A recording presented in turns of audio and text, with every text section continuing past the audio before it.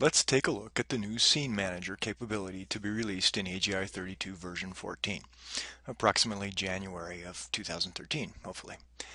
What you are going to see involves assigning luminaires to channels, which are then assigned to scenes. This allows AGi32 users to set up a variety of lighting scenarios in one file. Very cool, very cool. Let's try it. Here I have a simple conference room with some downlights on the perimeter and some pendants over the conference table. I want to see the lighting analysis in three different ways.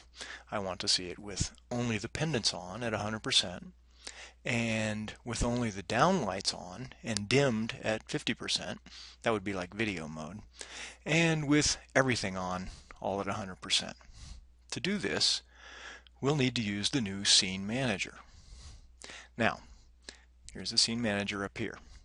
Before I actually start doing this, let me enforce that the use of scenes and channels is completely optional. By default, all luminaires are on at 100% and in the default scene. So this is AGi32 exactly as it has always been. So you don't need to use this capability. However, if you want to do some cool stuff, let's create the three scenes I mentioned. Okay, here's the new Scene Manager. You see, there's no scenes, and here's all the luminaires that are currently shown as unassigned to any channels. So let's create the scenes. I can come over here to the menu and add scenes, and I'm going to type them in and just separate them by a comma, or I can do them one at a time. It's whatever you like. So let's create video mode,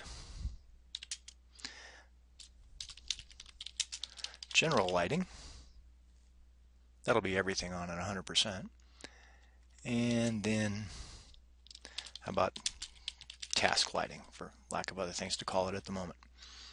Okay, so I've now created three scenes as shown here. Okay, I don't have any channels just yet, so we can do this from the menu. There's a whole bunch of different ways to create channels, and this can get just about as complicated as you want to make it, but let's go ahead and use a shortcut and just create channels by luminaire label. Okay, so my luminaires right now are labeled downlights and fluorescence. So I have two channels, and right now all I need to do is, if I select the general lighting scene, I want the downlights and the fluorescence all on and dimming at 100%. So we're good with that.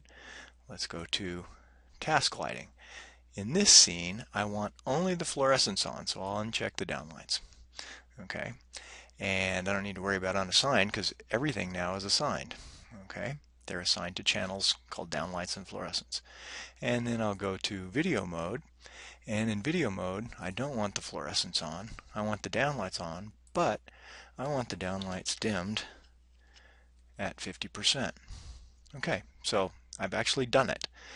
And this is cool. Right now I've got the program or the Scene Manager set in video mode, so if I click OK, it's actually going to set things in video mode. So you really can't tell what's going on here very well, other than the fluorescents are removed. And I actually made an interesting error. It's not an error, but there's a couple of ways to do this. So what I did was I actually turned the fluorescence in video mode off entirely by disabling them, which means it removes them from the scene completely.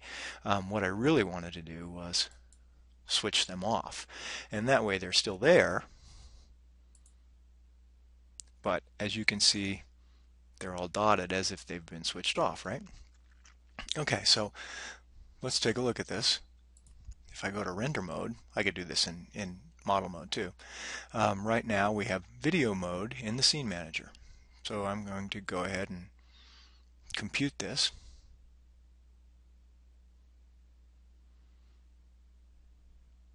And here's video mode with the downlights dimmed at 50%. Now, what's important is you may need to go to display properties. Let's bring that up into the video. And you may need to apply a maximum luminance point so that we can compare the renderings of all the different scenes. If you haven't done this before, this is a technique that allows you to compare multiple different lighting scenarios, all based on the same maximum luminance of the rendered image. So that's worth doing. Okay, so what can I do? I can go back up to Scene Manager and I can switch from video mode to task lighting. And I can recompute. Now the downlights are missing here, so it looks like I did the same thing as I actually removed them from the scene as opposed to just switching them off. This is in development and I'm kind of a rookie, so. So here we can compare this scene to the previous scene.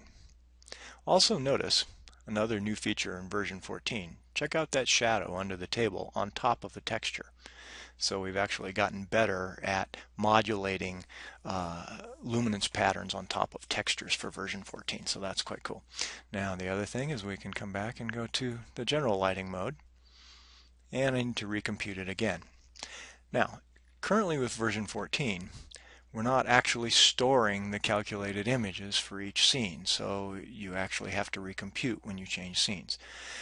Eventually, AGi32 will be able to hold all the scenes and you'll be able to toggle back and forth between them without having to recalculate, but you can't actually do that now. So again, notice the nice shadow under there, and here's our general lighting scene. So you actually have 3 images and can compare those by just switching scenes. So extremely cool. Let's look at a couple of other examples. So here's another example. We have a small office situation with a hallway. Let's see what we've done in Scene Manager. Well, I created scenes for emergency only and for general lighting.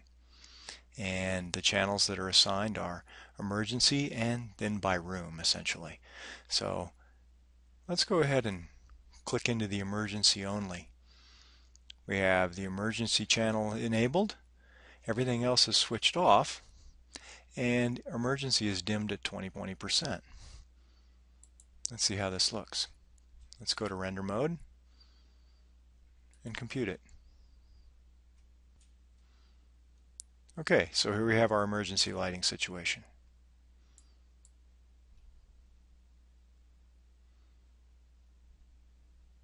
Only emergency luminaires are on. Let's change to general lighting and recompute.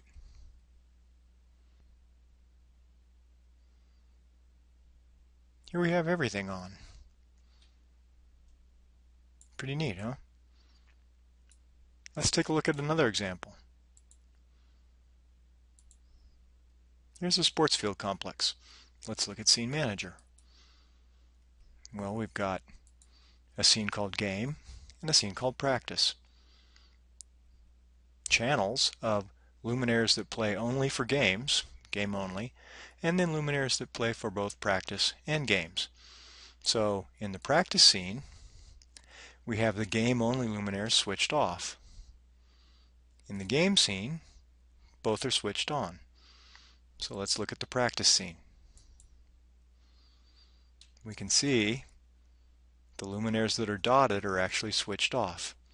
And in this case, we're running the calculations in direct mode with AutoCalc. So we can switch scenes between game and practice and have it automatically recalculate. That's all very quick and easy. So there's yet another example.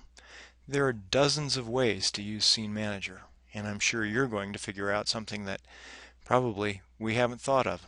So we really want to hear your feedback.